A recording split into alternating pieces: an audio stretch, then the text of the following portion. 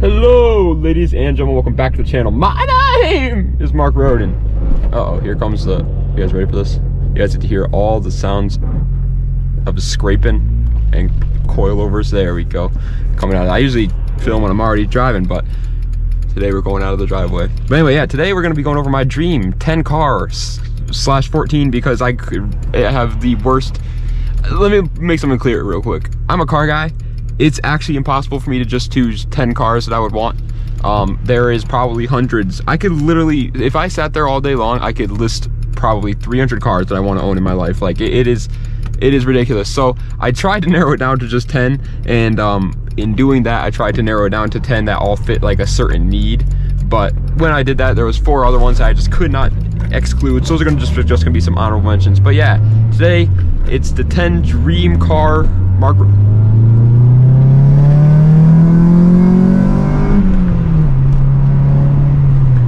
Hey, dream Mark Roden 10 car garage, and it's you know, it's a rainy day. I'm going to get some pizza. I'm a little bored, and also I was like, you know what, let's film a video. So without further ado, let's get right into it. Let's start with the honorable mentions though, because like I said, there's honorable mentions. First up is a Porsche Cayman GT4 RS. I've always loved the Porsche Caymans. I'm not a big Porsche guy, like the 911s. I've never really been the biggest fan of the 911s, if I'm being 100p with you. But I always loved the Caymans, and the GT4 RS is literally just a Grid 4 ready car from factory that looks really cool. Like I really want to own one of those. They're track weapons, they're super lightweight. Like it would be a fun little track car to have, so I put that there. The next car is also kind of another track car. It's another honorable mention, the Mitsubishi Evo 9 MR. I know that people like, you know, the Evo 3s, Evo 4s, Evo 5s, even some people like the Evo 10s. My thing is the Evo 9s, the Evo 8s, and the Evo 7s.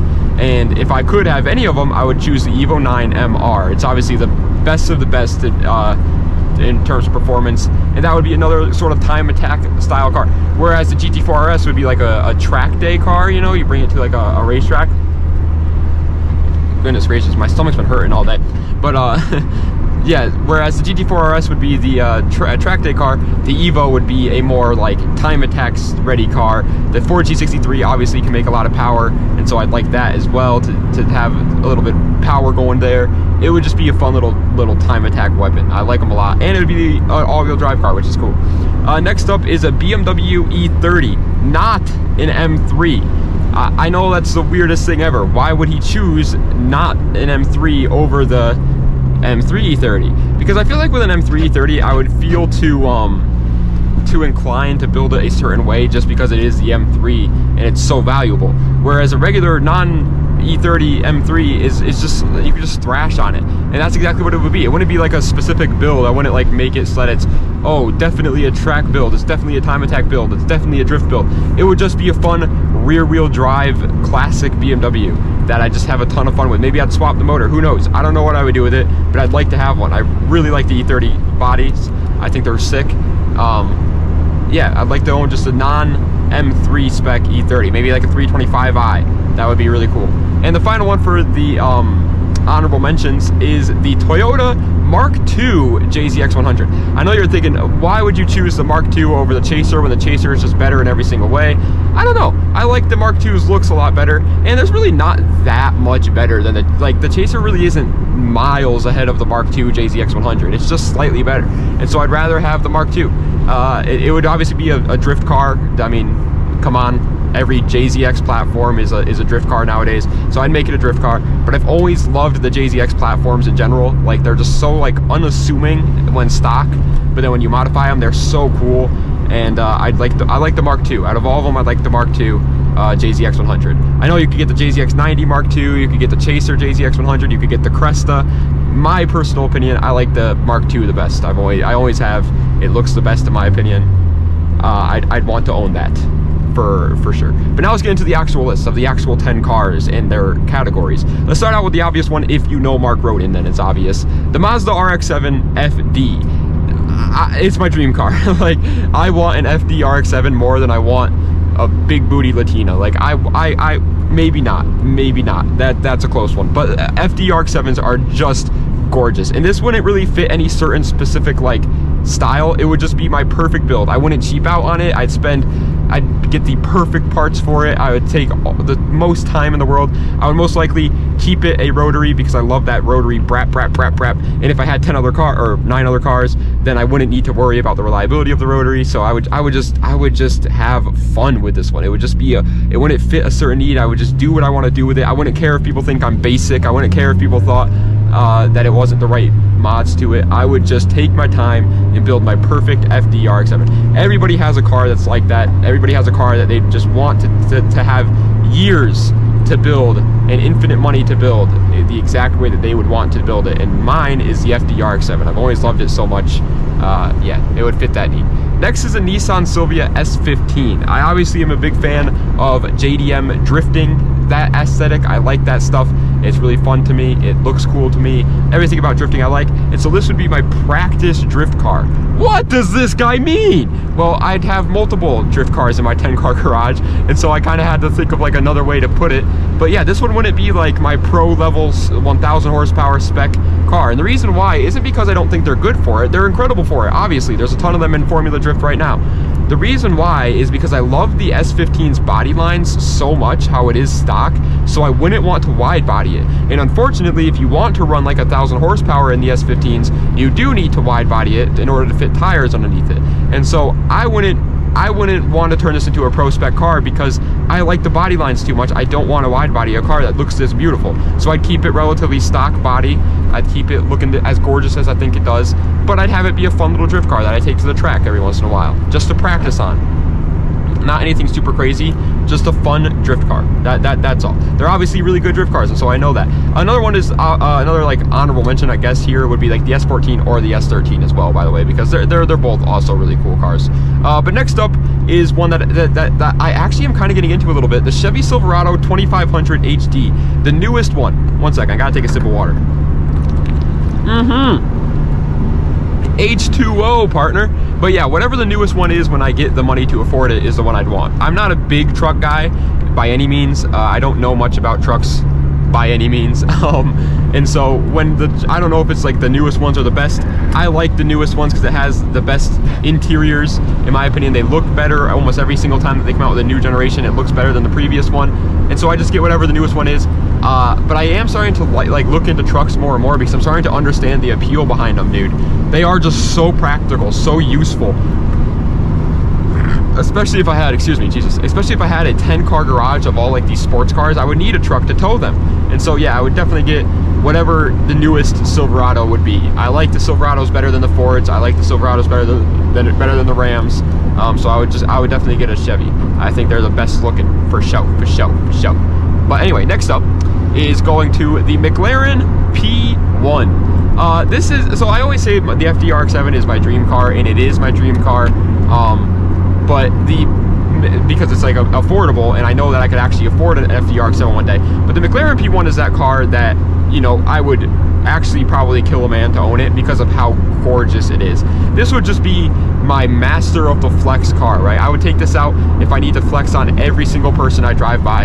It would be this car. It's just, it is just gorgeous. I would never modify it at all. I would just keep it stock. It would just be the beauty, the one that I would sit there and stare at in my garage, the one that I would drive once a year and be happy with. It's just, the McLaren P1 is absolute. I'm not a supercar guy by any means. There is 2 supercars on this list, but by no means am I a supercar guy. But my golly, what they did with the freaking McLaren P1 should go down in history as being legendary, because this thing is unbelievably gorgeous. I love the McLaren P1 with all my heart. It is absolutely gorgeous. And the other supercar I would own in my 10-car garage is the Lamborghini Murcielago. Another car that, again, I'm not a supercar guy, but it's another one of those supercars that ever since I first found out about it, I have loved it. I love everything about the McLaren, or the Lamborghini Murcielago. It is such a gorgeous looking car. The gated manual, the last of the gated manuals, is incredible to me. It's got a V12. It sounds insane. It handles obviously pretty well. It's super rare. They just look oh my god, I love how they look. Like, everything about the Murcielago is goals to me. I love Murcielagos, and I would obviously get one with the gated manual. If it's an automatic, I honestly don't even want it. Like, I genuinely would not choose this car in my 10-car garage if it was the automatic. But if it's a gated manual, yes, I want it. I want it so much. That would be so much fun. Just imagine racing around in a Murcielago. And for those wondering, like, what does this role kind of fit? I don't know. I mean, I guess just another one of the fake it till you make it kind of cars on the list, with the right along the McLaren P1, the car that I'd look at. But probably more so along the lines of, like, it's definitely, like, this is the one I would take to car shows over the McLaren P1, because I just love the Murcielago so freaking much, man. But anyway, next up on the list would be a Nissan, or a BMW, my bad, BMW M4 G82. This one kind of fits a weird role. I'm a BMW guy. I love BMWs. I always have, and I like the new M4. At first, when they came out, I didn't. I thought they were kind of a little ugly, but they have massively grown on me, and I love the G82 M4s now. They're really gorgeous cars, in my opinion, and so I would love to own one. But why? Like, what role does it fit? It fits that role of, like, being the daily when you don't have to drive the truck. You know what I mean? Like the summertime daily. That would be this car for me. It would be the car I would drive every day. I know if I had a family, well, good luck for them. They can buy that Chevy if they want, or they can buy this Toyota Sienna if they want it. But I'm keeping my freaking daily M4. But yeah, I would just have it as the daily that I could drive when I don't need to drive the truck. It's nice enough to be, like, comfortable while you're driving it every day, but it's also fun enough to get into some trouble if you want to while you're driving it every day. It just fits all the needs for me. It's also bougie. It's got a nice interior. It's decently reliable. Obviously, it's not super reliable, but I have 9 other cars to worry about, so I don't need to drive this every day. It would just be so much, just such a nice car, man, to own. And if I ever need to carry people around in it, if I, like, have to, it still does have the 4 seats, so I could fit people in it if I absolutely need to. Like, it just fits all the needs, and it's, at the same time, still a very fun, good-looking car, in my opinion, that I can have fun modifying as well. Next up is going to a car that I actually did own, and I sold it, and I'm super mad I sold it, the Nissan 350Z. You guys know me, you know I love the 350Z. I think it's an absolute bargain of a car right now, and because of that, it's grown on me a lot. I know the VQ35 isn't the best motor out there for building power or anything like that. I know the platform itself isn't really the best out there. It is, in my opinion, though, for less than 10K. And I know if I had a 10-car garage, I could buy any car over 10K, but you gotta go back to your roots sometimes, man. And for the people finding, like, what role does this fit, it would be my Thrasher. I would take this out on rainy days like this and just drift every single freaking corner under the sun and not care. Why? Because the VQ is reliable, parts are cheap for the car itself is cheap, but it's still got 300 horsepower and rear-wheel drive with a limited slip differential, so you can have a ton of fun in it. Pretty much stock. It would just be an absolute beater car, and I would love it. I would love every second of it if it was like that. I freaking love the 350Zs. I freaking love the 350Zs. I would love to own another one day. So yeah, I most likely will own another 350Z one day, but we'll see. Anyway, next up is going to my pro level drift car now, because this is the one that I would actually spend a lot of time perfecting. The Toyota Soarer Z20. We know it as a Lexus SC300, but overseas I got it with the 1JZ. I'd rather have the 1JZ one, obviously, so I'm gonna go with the Soarer. But yeah, I love the SC platform, man. I love how it looks. I love how it, like, it's rear-wheel drive. It's got a manual. It's a luxury car, though, for its time, at least.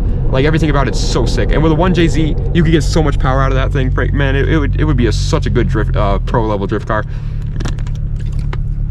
And I like these cars when they're wide-bodied, so I wouldn't have a problem wide-bodying it for the pro FD scene. So this would easily be my pro-level drift car. I know it's not the best out there by no means. Obviously, if you really just care about being the best, you'd go with the Mustang because they're really good drift cars, but I don't care.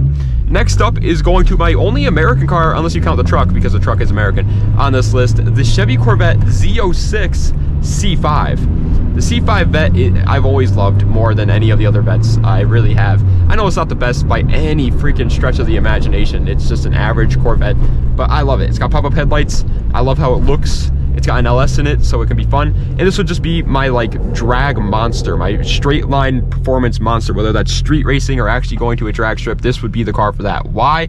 Because why not? It's got a freaking LS. It's rear-wheel drive. It's beautiful looking. But it also, the good part about the Vets, like, I know that you're probably like, well, if he just cares about drag, why didn't he just go with, like, a Mustang or a Camaro? Because the Vet can still handle well, too. And I love that about Corvettes, dude. yes, they're super fast in a straight line, but they're also track cars. And that makes me so happy. Like, I love that about them. I love that so much. And so I'm not an American muscle guy at all, but God, I'd love a C5 vet one day, man. I would love to. Z06 because they make more power out of factory, but honestly, even the base model C5 is fine with me as long as it's got a manual transmission. Oh, and I like the target top. So if it has a target top, I'm chilling with that. Should I go this way? I'm gonna go this way. I don't go this way enough, I feel like. But yeah, I would love a C5 vet. I love everything about them. They're really gorgeous cars. And yeah. Anyway, last car for my 10 car garage.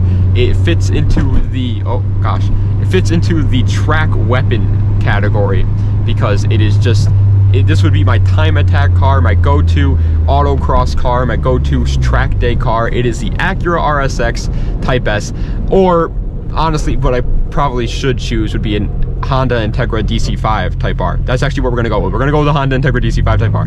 I was thinking with a budget, but now that I realize I don't need, if this is a 10 car dream garage, you don't need the budget, why not get the Type R? So yeah, we're gonna go with the Type R. DC5 Type R. Why not the DC2? Why not the DC4? Well, I like the new oh gosh, I have an Integra right now, right? I have a DC4 LS Integra, and it's a fun car, and I do not want to get rid of it anytime soon. I might have to though, in order to buy a 350Z again, because I don't have much space, which makes me sad. But yeah, I love this car. I love the B series. I love everything about it, right?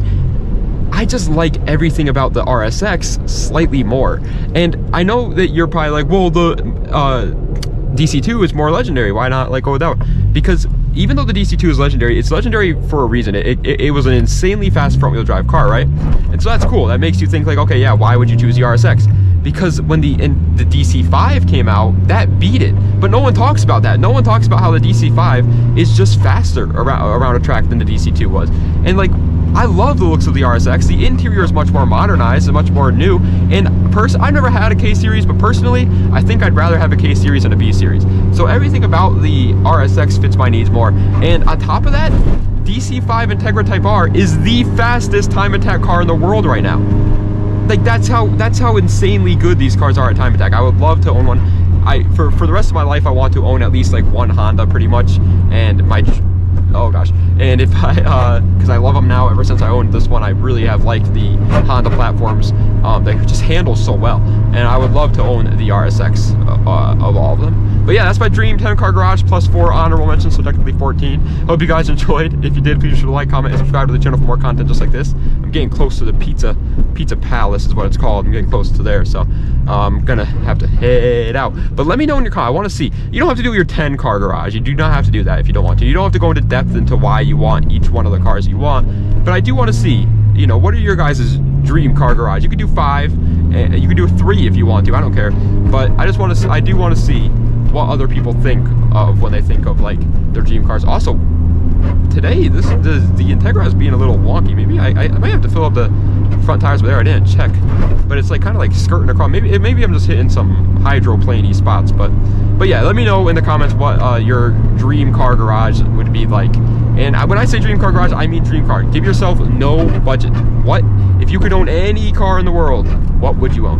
But anyway, thank you guys so much for watching. Oh gosh, I hate this road. Just now I know why I don't go this way. I freaking hate this road. But thank you guys so much for watching. Das Vidania, and have a nice night.